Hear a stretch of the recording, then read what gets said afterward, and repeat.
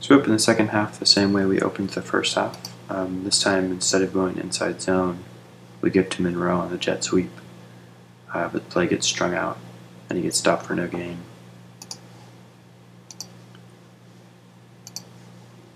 If we just go back, one difference to notice from the first half is they're in too deep, but Missouri, you see the safety screaming toward the line of scrimmage as soon as he sees that motion. So it's probably a mistake in the first play of the game when that safety doesn't come up to play the jet sweep. But this is exactly the dichotomy this play is designed to create, because if we're given to the inside zone, then we've just taken away the third level defender on this backside cut. So if we can make it through here, then potentially get a big gain. As it is, though, a couple things. First, Davis is coming back here to try to pick up this linebacker. Between him and Johnson, they're supposed to create an alley for the sweep to run through.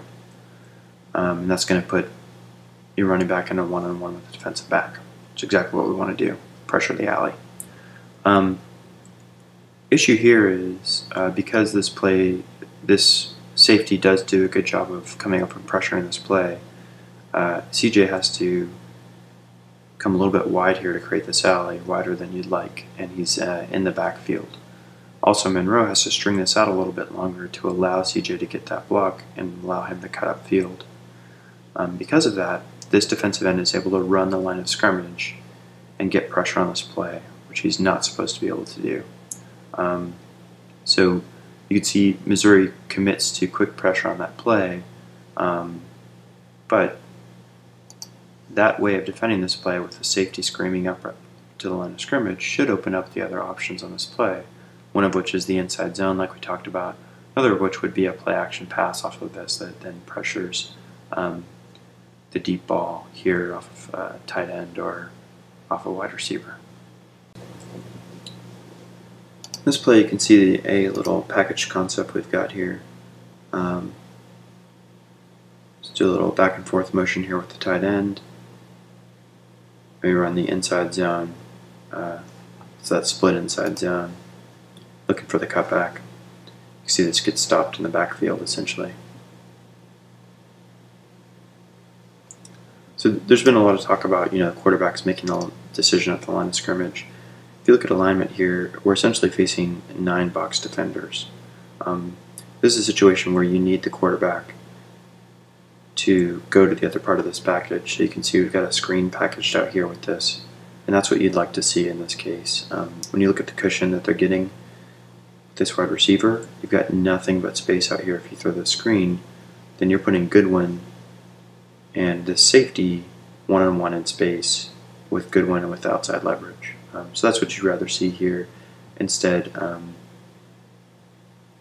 we're trying to run this cutback against an outnumbered box.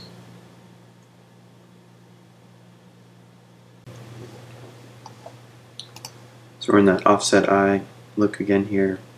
This time we run a counter to the short side of the field. It gets broken up in the backfield.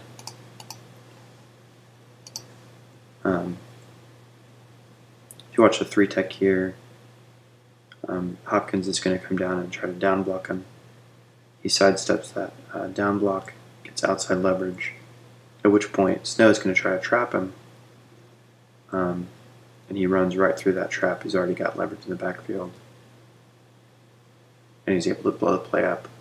On the one hand, you could say it's a failing of our offensive lineman, but it's also a tremendously athletic play from the 3-tech there.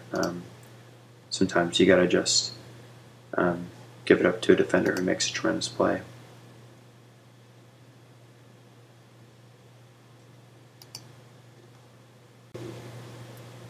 So here we're back to the goal line formation on first down.